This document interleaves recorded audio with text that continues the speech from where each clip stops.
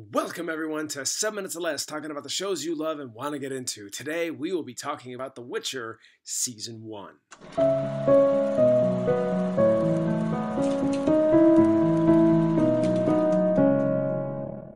Man, it has been a minute since I have reviewed a TV show. Been so focused on my new segment, A Life in Film Cinema Spotlight, that I haven't had much time for anything else. But, alas, here we are. I'm going to try and make more time for TV, and this is a show I have been wanting to watch and review for a while. The Witcher, which stars Henry Cavill, Anya Chalotra, and Freya Allan, and is a show based off of a series of books of the same name and video game series, tells the story of Geralt of Rivia, a witcher whose path is destined to cross a sorceress, Yennefer of Vengerberg, and Princess Cirilla, to which these three have never before met. Fantasy shows and movies are kind of a hard thing to come by for me, even the ones based off of video games.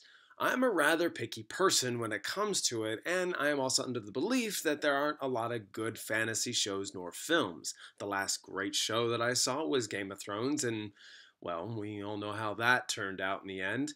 Then, of course, we have Lord of the Rings, which is perfect in every way. But it's not to say that these different shows of different calibers, it doesn't mean that it doesn't exist.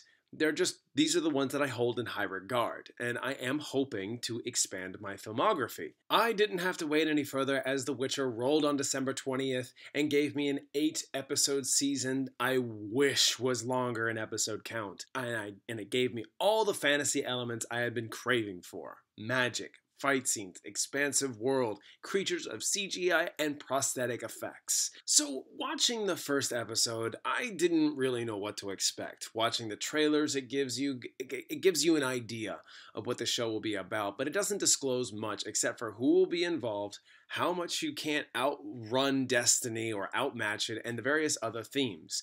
It took me a full episode to really feel anything for the characters, understand what was going on, and by the time the show's first episode ended, I actually can stand behind the fact that I think it was worth the investment. There is a fight scene filmed in one take in the first episode that was pretty much the selling point for me, and technically speaking, because I'm such a sucker for tracking shots, that's cheating. But it's a fun technical aspect for me, and I love fight sequences and situations done in that regard. The dialogue isn't forced, but it does have its moments of hammy or cheesiness. There's a smirk, a bit of humor, and a chance to really see that not everything is trying to take itself so seriously. There are some good to great fight scenes that I feel like were well crafted and executed. There were also 2 big battle sequences within the show that I feel range from decent to good.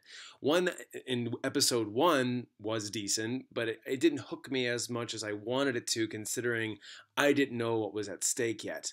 But there is a battle towards the end that I felt it was really well executed, mostly for the fact that it appealed to the inner nerd and fantasy hound in me, and I understood what was at stake more now that I was along for the journey with these characters. There is just enough to be appreciated here. Likable characters, a story that feels worth the time to develop, dialogue that reaches just far enough, not testing your patience, a romance that I could get behind, an expansive world that left me fascinated to know more. As I continued my journey into this season, that's what I was really taking away from all of this. A world-building fantasy epic that doesn't take itself too seriously, that leaves no room for anything else.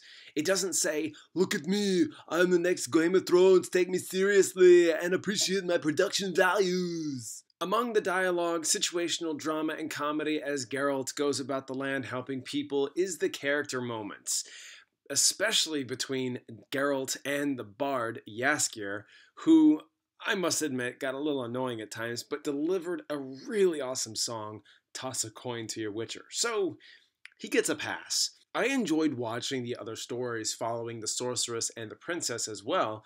In all honesty, though, I didn't know where their stories were going to go.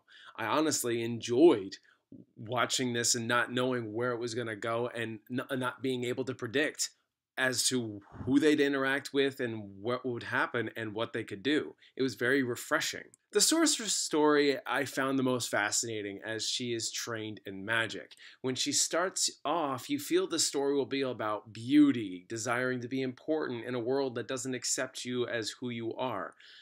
And it is, But then it changes and forms into something different while keeping that same element.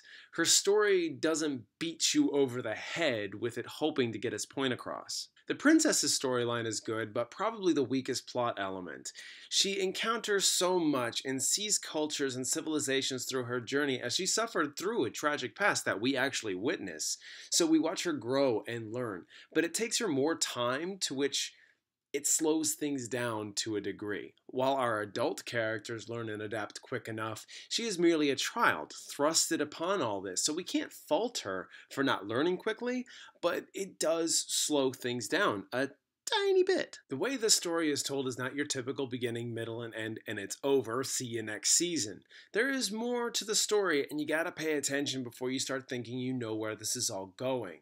Where my flaws for this show begin, I feel can be argued that I'm not a fan of the book nor the games, so the fact is that the dialogue is giving out a decent amount of exposition throughout the 8 episodes, and mentions names and territories and past experiences like no tomorrow, so it can be a little hard to keep track for someone like me who has issues with names and places when I'm not completely familiar. But nevertheless, I really enjoyed this season of The Witcher. I find myself going to go back to it and really to want to soak in more, as I feel like the show is rewatchable. And by the end of this season, I think it finds its footing, and when it all comes together, I find it to be that much more intriguing than when it first began. I'm going to give The Witcher Season 1 a B+. I really think you should check this out. Enjoy it for what it is, not what you want it to be. Alright guys and gals, thank you so much for watching my review of The Witcher Season 1. I do hope you enjoyed my review for it. If you have anything to say, I'd love to know your thoughts in the comments. If you're new to my channel, check out my TV show and movie reviews. Turn on those notifications so you don't miss anything. And with all that said, I hope you have a fantastic and wonderful day. Don't forget to like, comment, and subscribe.